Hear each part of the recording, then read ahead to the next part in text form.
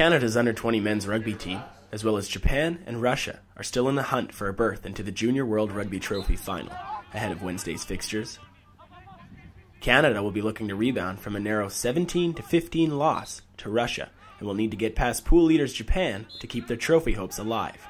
For Canadian winger Kurtis Appeldoorn, his team left it too late against Russia, but says the final quarter showed just how dangerous his side can be in this tournament. We definitely showed what kind of team that we can be out on the field in the last 15 minutes of that game, and I think that if we bring that into the game against Japan, we'll be fine. And yeah, we have a lot of great individual athletes on the team, and that's just what we need to bring the whole 80 minutes on the field.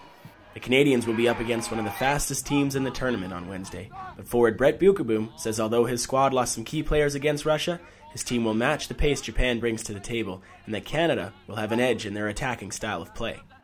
For Japan's pace, I think we just need to focus on using our forwards, getting a quick ball and putting them on the back foot and making them turn around, getting them tired, and using our speed out wide, because I think we have just as fast a backs as they do.